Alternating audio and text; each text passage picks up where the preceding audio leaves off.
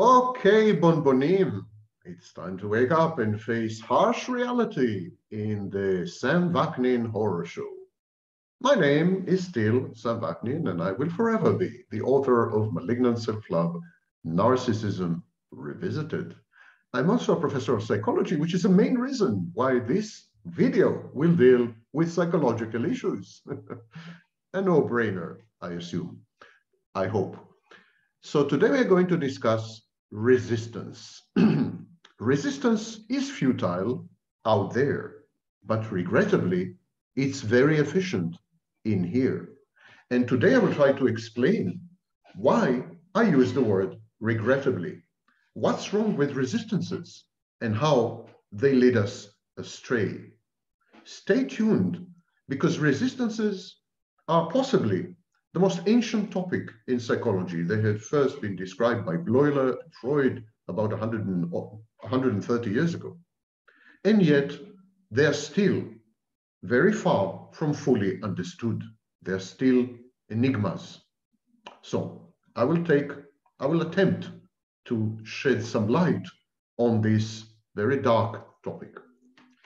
Resistance is the coherent deployment of psychological defenses in order to cope with ego-dystonic information about oneself. You got that, Shoshanim? I bet you didn't. So let me try and help you, because I'm such a nice, altruistic guy. So, resistance is when people use psychological defense mechanisms. Now, we have many psychological defense mechanisms. For example, denying something. Denying a fact is a psychological defense mechanism. Repressing information, conveniently forgetting it or cutting it off consciousness. That's called repression. And it's a form, it's a defense mechanism. Dissociation is a first cousin of repression.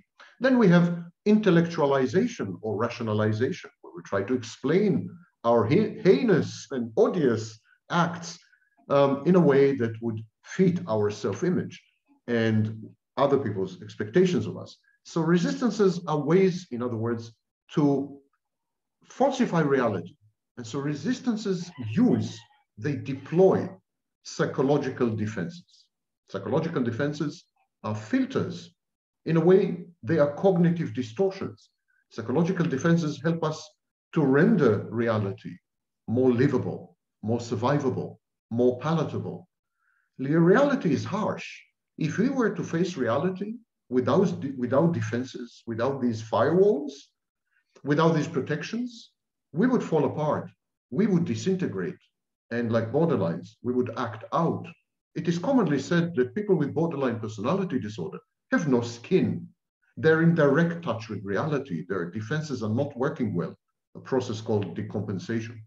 So resistance is not the same as defense mechanisms or defenses. Resistance uses defenses. So defenses are like infantry, and resistance is like the commander-in-chief, a specific commander-in-chief with orange hair.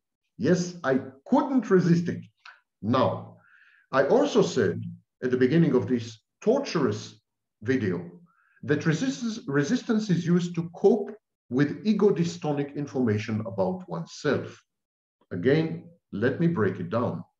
Very often, we are exposed to information which makes us feel uncomfortable, makes us feel bad about ourselves, about others, about our relationships, about the world at large, etc. And this discomfort, all-pervasive unease, is what we call ego-dystony. So some information has the capacity to drive us into an ego-dystonic state. And we need to defend against this information. We need to fend it off. We need to somehow ignore it or bury it or eliminate it or erase it or eradicate it or delete it or do something with it. And this process of doing something with this kind of information that is, uncomfortable, the process of doing something with this information is what we call resistance. Now, resistance is an organizing principle.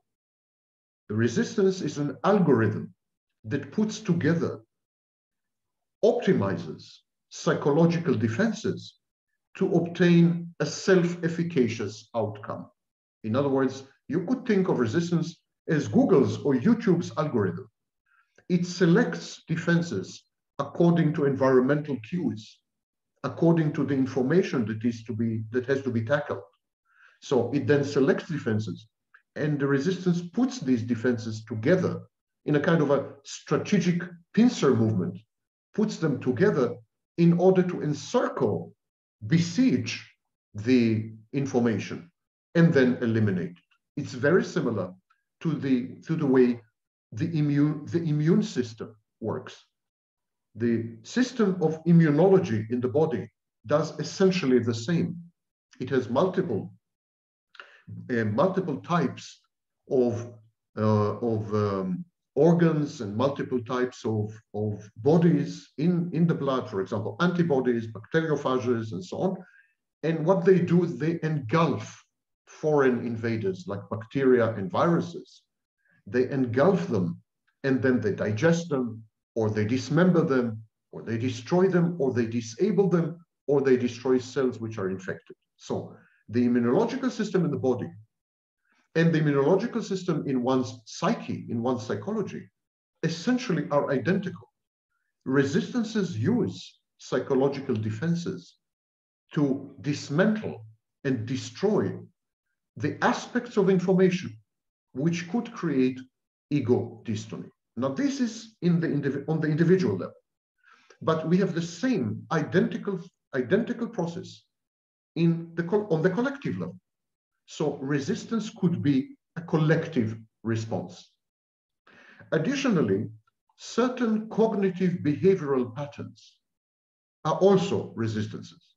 One very famous example is what Freud called repetition compulsion, the repeating dysfunctional, self-defeating, and self-destructive behavior patterns in a compulsive way. You can't help it. You keep repeating this. You keep choosing the wrong or selecting the wrong mate.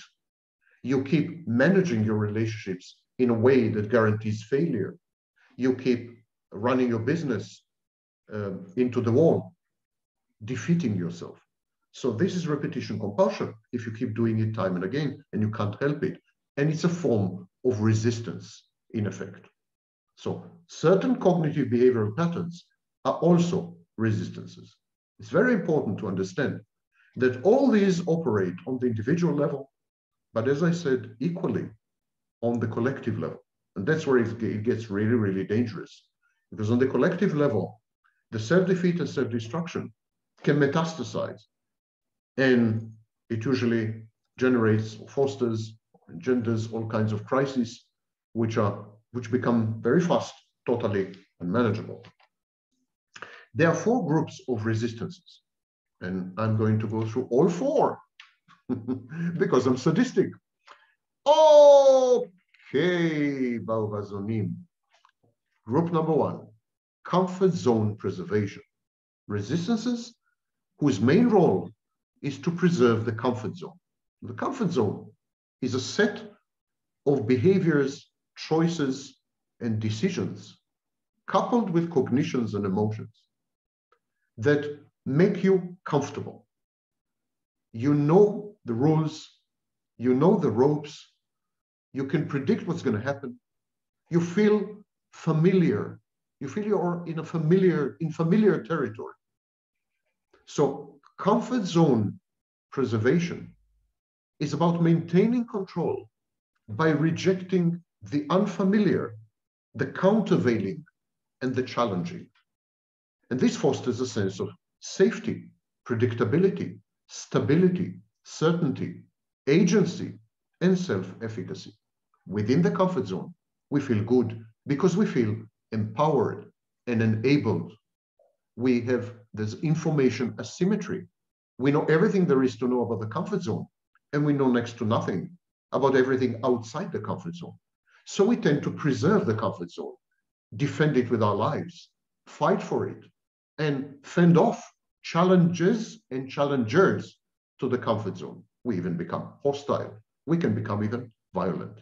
Now, some resistances are intended to preserve the integrity and the boundaries of the comfort zone, to render the comfort zone functional and active, to preserve the comfort zone in the face of onslaught of information, data, other people, relationships, interactions, societal mores, authorities, anyone who threatens to upend the balance and the equilibrium and the homeostasis of the comfort zone is met with comfort zone preservation resistances.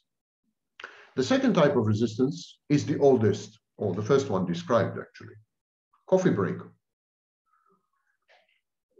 You're lucky I don't smoke. Would have taken 5 minutes.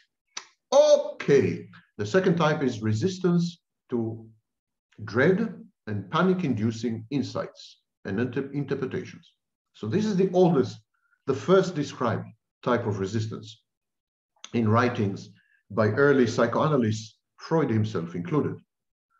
Whenever we are exposed to an insight, someone, a close friend, a therapist, a mother, a neighbor, a colleague, puts a mirror to you, shows you something about yourself that you were not aware of or that you preferred to not be aware of. This is called insight. Now, insight has two components, cognitive and emotional. When we digest the insight cognitively, we then have an emotional reaction to the insight.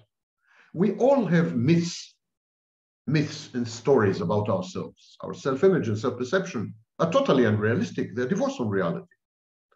And so when we are confronted with insights, especially in a structured way, for example, in therapy, when we are confronted with the truth about ourselves, with the interpretation of our unconscious processes and the resulting conscious content, when we are confronted with analysis and criticism of our choices, decisions, and behaviors, when new light is shed upon who we are and what we do, and why we do what we do, this is insight and the interpretation of the insight. And so we become very defensive. We become very resistant to learning. We fight back. We deny. We walk away. We refuse. We become aggressive. We counterattack. We devalue the source of the insight. Whatever. These are all types of resistances. And the reason is that if we were to really accept the insight and the interpretation, we would have a panic attack. We would have anxiety. This is dread-inducing, angst-inducing.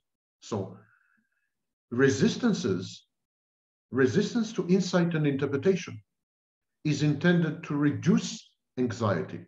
It's anxiety mitigating and ameliorating. In other words, it's anxiolytic. Okay. The third group of resistances are known as cognitive distortions.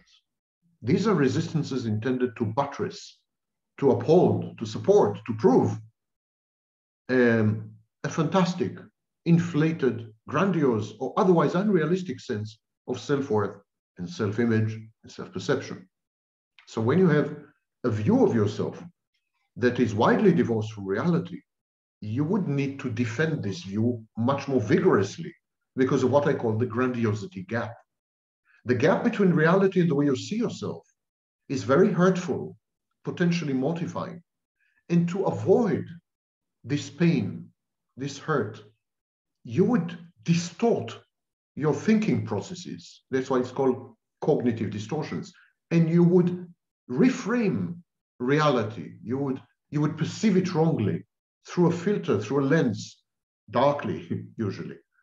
So by resisting your own thinking and reality, you would then support, uphold your grandiose sense of self-worth and inflated self-perception and self-image. That's the third family. The fourth family of resistances. These are resistances intended to cement and defend a narrative, a story, a piece of fiction, which provides meaning and structure. Now, meaning is by far the most important thing psychologically. We can survive without food and without water, even to a certain degree without air, but we can't survive. And we can survive without loved ones. Sometimes we want to survive without loved ones, but we can't survive without meaning. We need to make sense of the world, and we need to make sense of other people. Otherwise, we feel seriously threatened.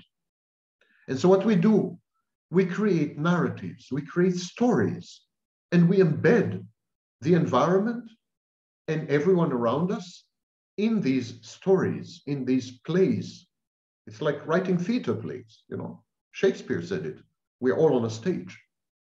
So these narratives allow us to continue to live, to survive, to go on, to function somehow, because we don't feel anymore that we inhabit a meaningless, senseless, coincidental, incidental world. We feel that we get a hold, we have a handle on what's happening, and we can, to some extent, predict because everything makes sense. Everything is logical, everything can be reasoned with. Everything A follows B. Causation, for example, is this kind of narrative. We know in physics that it's a very dubious proposition, but people use causation as a form of narrative. So narratives provide meaning and structure. In other words, the narratives are organizing and hermeneutic principles. Narratives allow us to organize reality in a way that would make sense to us, and then interpret the alleged interactions and connections between the parts of reality in our narrative. So we would tend to interpret our narrative and the structure of our narrative. On the collective level, there are meta-narratives or mega-narratives. For example, science is such a narrative. It attempts to reorder the world, to introduce structure into chaos, and then to make sense of it all by interpreting what we so-called discover. That's science. Politics, a political affiliation, a professional affiliation, your profession, academic degree, whatever, politics, they make sense of the world for you. They introduce meaning and direction and goals into your life. The same with religion. These are all narratives. And so there are some resistances whose role is to cement the narrative, to render it cohesive and coherent and not susceptible to attack, to block all vectors, offensive vectors, so that no information can actually crack the narrative somehow, crack it wide open. And these resistances also defend and protect the narrative. They firewall the narrative so that it's not subjected to what could be perceived as malevolent or malicious deconstruction, or even well-meaning deconstruction.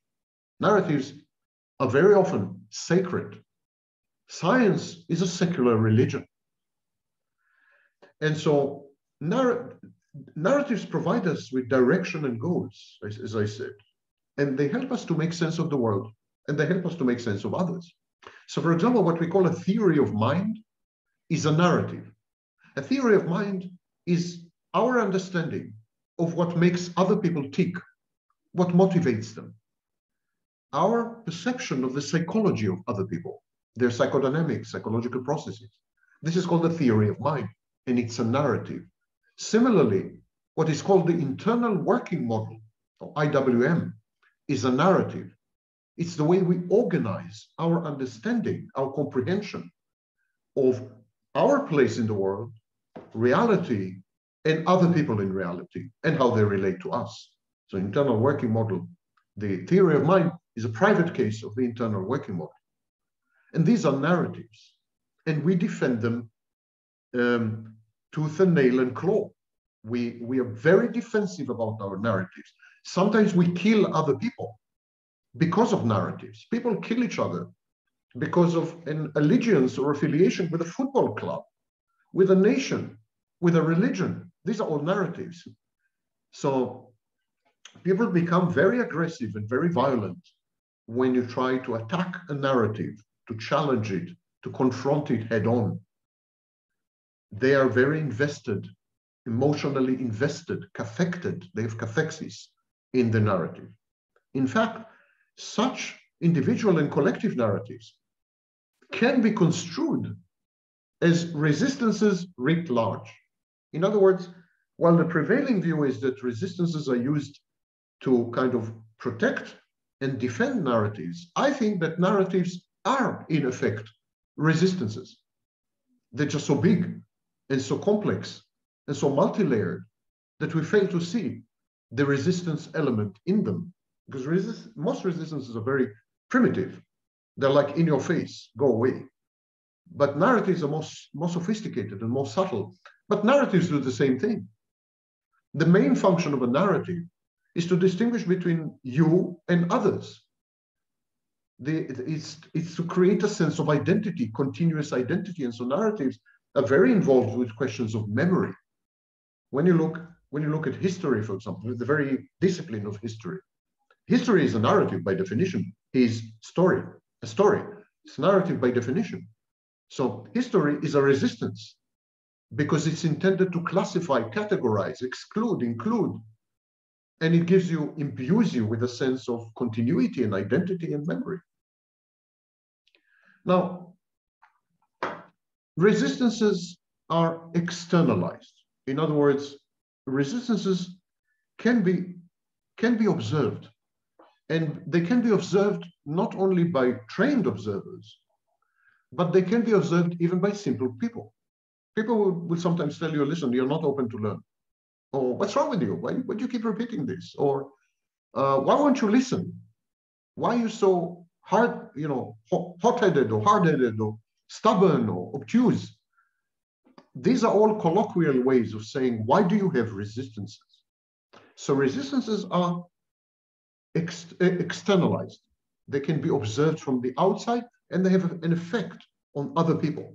Because if you are very resistant, it's going to have an impact on your relationships in a variety of settings, your workplace, marriage, your intimate, your committed relationship with your neighbors, your colleagues. I mean, resistances have an impact on behavior, and therefore they have an impact on the outside environment. So people have to take into account your resistances. It's not a minor issue. It's sometimes a very problematic thing. But resistances are mostly externalized. Resistances are often linked, always linked actually, to what we call negative affectivity. I mentioned at the very beginning, when we were all much younger, that resistances erupt or emerge or are activated when you feel uncomfortable, when you feel ego dystonic, when you feel ill at ease. So by definition, resistances are linked intimately to negative affects, negative emotions. Negative emotions, negative affects can be both internalized, and externalized. So it stands to reason that resistances can be both externalized, but also internalized, which is a new way to think about resistances. The entire literature until this very day has dealt exclusively with externalized resistances. But resistances being intimately linked and triggered by negative affects can be internalized exactly as we internalize negative affects. So one conduit for the internalization of resistances is aggression. Now, resistances are always aggressive. They're always a defense. They're always an attack. So they're offensive and defensive. They're always, the main aim of resistances is to eliminate sources of unease, discomfort, and frustration. This could be another individual. So devaluation is a resistance. This could be a whole environment. This could be another collective. This could be an uncomfortable piece of information or insight or interpretation. Whatever it may be, resistance is the channeling of defenses, coupling them with aggression in order to eliminate an outside source of ego dystony. So by definition, resistances are aggressive. But aggression is a negative kind of negative effect. Well, it's not exactly a negative effect, but it's linked to negative effect. So aggression is no exception. It can be internalized and it can be externalized. Negative effects, negative emotions such as envy, anger, etc., can be internalized, can be externalized. Aggression can be internalized, can be externalized. And resistance is both negative emotions that yield aggression. So definitely resistances can be internalized and can be externalized. Consider, for example, depression. Depression is a form of internalized, self-directed aggression. But depression is also a resistance. Because what's the main aim of depression? Cutting you off from the world. The main effect of depression, the main outcome, the main consequence of depression is avoiding contact with the world, avoiding interactions with others, denying or shunning reality. Depression is self-containment, total psychological self-sufficiency.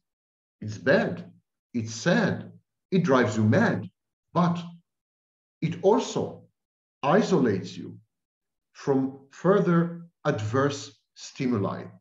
In other words, when you're depressed, at least you're not exposed to additional stressors which are inherent in any interactions with other people. So depression is a form of internalized self-directed aggression, which is essentially a resistance. But aggression, of course, can be also externalized. We are all acquainted with externalized aggression. For example, psychopaths externalize aggression. Narcissists, to some extent, not fully, externalize aggression. Borderlines externalize aggression to some extent. Aggression can be internalized as a resistance, can be externalized as a resistance, but it can be also sublimated or even institutionalized. So we have aggression, institutional aggression in the army, in the police, in medical surgery, operating room. And so these forms of institutionalized or sublimated, socially acceptable, these forms of socially acceptable aggression are in many ways reification of resistances. Because what's the role of an army? The role of an army is to keep invading enemies out. What's the role of the police? It's to keep criminals out. And what's the role of medical surgery? To keep disease out. These are, in many ways, reified resistances. Society rewards sublimated aggression, for example, in sports or in business. And this social approbation is anxiolytic and antidepressant. It reduces anxiety and depression. So on the collective level, we have resistances which manifest as socially acceptable sublimated aggression and which society rewards, and by rewarding them reduces anxiety and depression. It's exactly the same function as with an individual. Individuals use resistances in order to fend off enemies' hostile information. So individuals use resistance aggressively to fend off insights and interpretations which are uncomfortable, and then they feel less anxious and less depressed. Society does the same. Society uses resistances in the form of aggression, sublimated, institutionalized aggression, and then by rewarding these behaviors, it reduces anxiety and depression. What about mood? Mood is reactive to affect. If you have negative affect, you're likely to have a negative mood. If you have a positive affect, vice versa, hence positive psychology. But because mood is linked to affect, exactly like resistances, mood can be externalized as well. But how do externalized expressions of affects and of attendant moods, how do they appear to outside observers? I'm grateful to Dr. Daria Zhukovska for raising this question, and I will tackle it in a minute. important to realize that some resistances are wholly externalized and some resistances are wholly internalized, but that is very misleading. They appear to be wholly externalized or wholly internalized. I'm sorry, but that's very misleading. All resistances, and mood is a resistance, depression and so on, it's a resistance. Mood is a resistance. Negative affectivity is linked to all resistances. So, it is linked to moods as well. Aggression is the vector of resistance. But everything is both externalized and internalized. It's like an iceberg. An iceberg, there's a small part that protrudes above the ocean level. There's the big bulk of the body is under the sea. So this is very critical to understand, because one way to modify externalizations, to modify the external adverse bad outcomes of moods, of aggression, one way to do this is to tackle resistances on the individual and collective level, to dismantle these resistances, to render them obsolete or unnecessary, to change the discourse so that resistances would no longer be needed, for example, by becoming a lot less combative and conflictive. Civilization is about harnessing resistances and defenses. And yet, we've made a poor job of it, especially lately. And maybe it's time to return to a civil discourse, simply because it renders resistances and the aggression and negative effects and the moods attendant upon resistances, or as forms of resistances, it renders them unnecessary. So, from the outside, people tend to monitor the visible part, the tip of the iceberg, which is about 10% of the iceberg. They monitor the visible part. The visible part are the actions of others. People don't involve themselves with deeper strata, with deep questions, people hate to overanalyze, overthink. They don't care about behavioral etiology, reasons, causes of behavior. And so we have this kind of pop phenomenological psychology. Like, who cares? People say, who cares? I care about actions. I care about consequences of actions, especially to me, as far as I'm concerned. But I don't care why people do what they do. I don't really care why they do what they do. And so videos, for example, which deal with the psychology of narcissists, why they do what they do, get a lot fewer views than videos that deal with how-to, advice and tips, because people care about outcomes. They're very bottom line oriented, and that's an enormous mistake. If you don't understand the 90% of the iceberg under the water, you're very unlikely to have any effect, any noticeable effect on the 10% above water. If you want to change the way resistances shape our world to the worse, if you want to affect the way people aggress towards each other, if you want to imbue people with positivity and counter negative affectivity and mood swings, mood lability, you want to accomplish all these things, the first thing you need to do is understand people, not judge them, not manipulate them, not observe them and monitor them, understand them.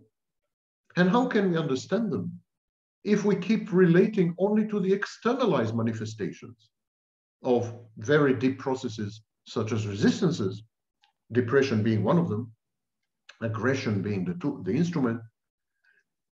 How can we accomplish anything if we keep focusing on the externalization and ignoring the internal submerged parts of all these pernicious psychological phenomena?